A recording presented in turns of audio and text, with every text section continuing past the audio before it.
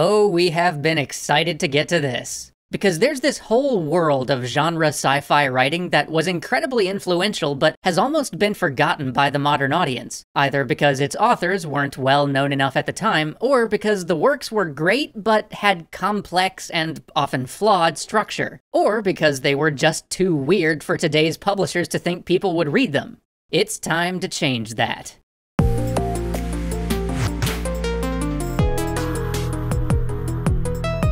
The works we're gonna look at in what I call the Forgotten Foundation are smeared out over time, extending from the late 1800s to the 1920s. I'm not gonna try to present them chronologically because most of these tales are weird enough that they can't be grouped. I'll do my best to group them in some way that makes sense.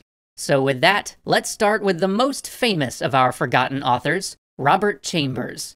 The author of The King in Yellow has seen something of a revival over the recent years, with his disturbing visions echoing through history and playing into our modern monster, the serial killer, in True Detective. But even today, few people read his work. Fewer still read anything outside The King in Yellow. So let's start there. The King in Yellow opens with a sci-fi story. Set 25 years in the future in a semi-fascist America filled with government lethal chambers for conveniently committing suicide, Robert Chambers introduces the cold terror of technology to sci-fi. He brings in the unfeeling rational in a way that Frankenstein's romantic sensibilities didn't. The story shows how uncanny and unnerving it can be to have a man just run off to the suicide machines, just randomly, almost in the background of a scene. It also takes the idea of an invented manuscript, which Shelley, Wells, and Verne all cemented into the sci-fi tradition, and cranks that to the next level, giving us fragments of the first half of a play whose second half is said to drive you mad. It gives us tiny tastes of a larger mystery, a mystery whose solution, were we ever to know it, would drive us insane. And yet, we always want to know more. Where Lovecraft simply stated this urge for forbidden knowledge as a driving force for his protagonists, Chambers made you feel it deep within your soul. And beyond even The King in Yellow, Chambers gave us works like In Search of the Unknown, which brought cryptids and cryptid investigation into the genre. I think you can tie a direct link from The X-Files back to Robert Chambers 90 years before. And, of course, for all of my mentions of H.P. Lovecraft, Chambers was one of his big influences. Modern horror does not happen without Lost Carcosa. It taught us how to be not just frightened, but unsettled. In the same vein, but with a radically different approach, we have William Hope Hodgson. Someday, I want to do a Halloween episode just on his work. He influenced authors ranging from Olaf Stapleton to Gene Wolfe, Greg Bear to China Miéville. He truly is one of the forgotten foundations of science fiction. His two great novels, House on the Borderland and The Nightland, are some of my favorite weird sci-fi. House on the Borderland had a huge impact on authors as disparate as Lovecraft and Terry Pratchett. Another invented manuscript book, House on the Borderland, is largely the recitation of the diary of a man living in a very haunted house. But it's not haunted by ghosts like most stories up until this point. Instead, the house stands on a rift, a tear into another dimension.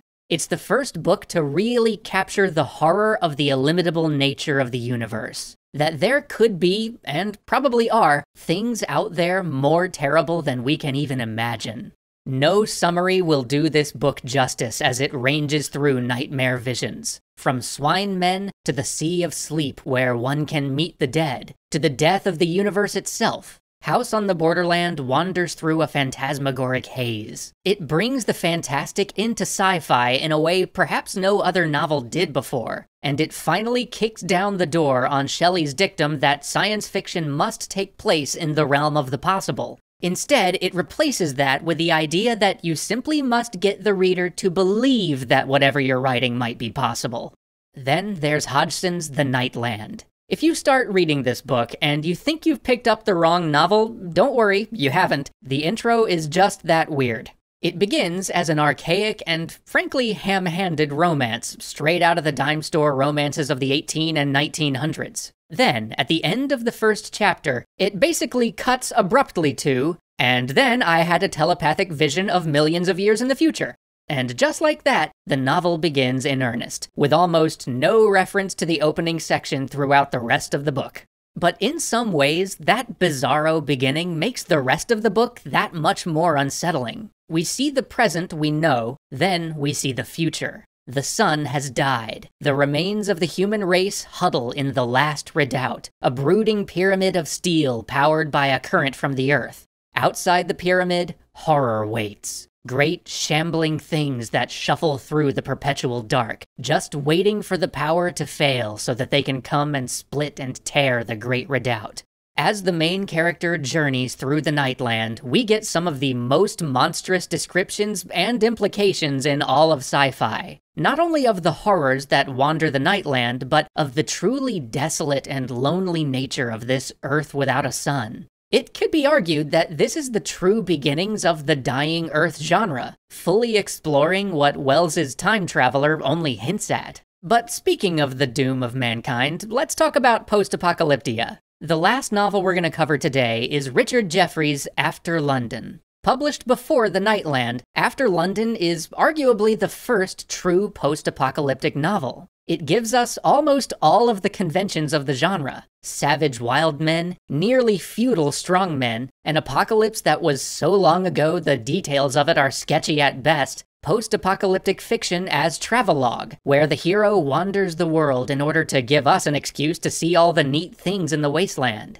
It even has a poisonous lake that covers the ruins of civilization, which basically serves as a pre-atomic analog for the radioactive zone that we see in so much 20th century post-apocalyptic fiction. Perhaps most importantly, though, because Jefferies was primarily a nature writer, he found the beauty in the post-apocalypse, something which the greatest novels in the genre still do to this day. And this is vital to Post-Apocalyptia, because without this contrast, without beauty in the midst of what would otherwise be a catalog of the bleak, we would become numb. We would miss the hope and the wonder that lies just below the surface of even the grimmest post-apocalyptic stories. We would miss the magic and the possibility of the wastes. Join us next week as we dive into more of these forgotten foundations, and I'm talking the really weird ones now. 2 stories which I can barely categorize, and a play that could only be written at the dawn of the 20th century.